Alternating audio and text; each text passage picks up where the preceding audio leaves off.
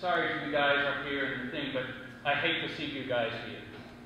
Dixon has been tarred and feathered over the last year or so with the Rita Crunwell scandal, and now it's on the Quad Cities, Rockford newspaper, what's on TV, what's the headlines?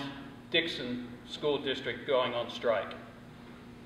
I'm very, very disappointed in the board, very, very disappointed in the leadership of the union that this hasn't been settled. Sandy got up here and said they will meet tomorrow, the next day. I asked Mr. Younger, Mr. Lemoyne, what do you have more important to do tomorrow than settle this dispute?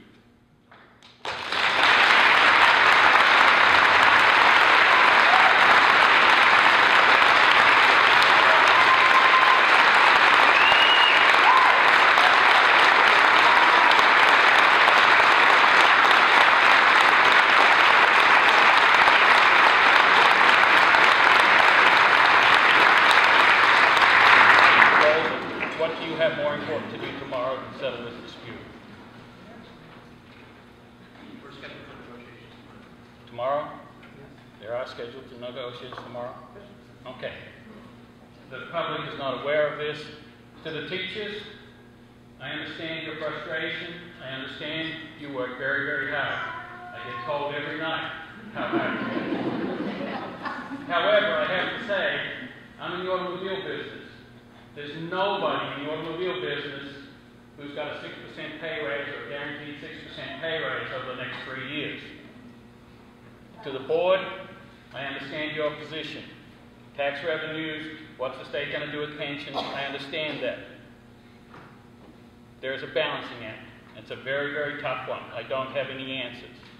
But there's nothing more important than getting this settled, getting rid of the TV cameras, getting rid of the bad press for Dixon, because in the long run, I may be self-interested, but it's going to hurt business in Dixon. People aren't going to want to come to Dixon, to locate to Dixon. We need to get this settled. We need to have a very harmonious community where everybody works together so Dixon can progress, so that the kids can progress, so that our community can progress, so people can come to Dixon and buy cars. My self-interest coming in. But the bad news that we see with Rita, with this, it's not good.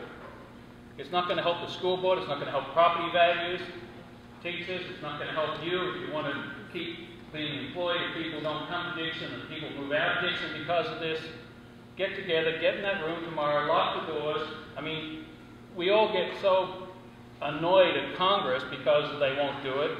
And here we are, the same microcosm in Dixon. Let's just get this done, okay? Tomorrow, I would implore you, lock the doors, don't leave until it's settled. Let's get this strike over.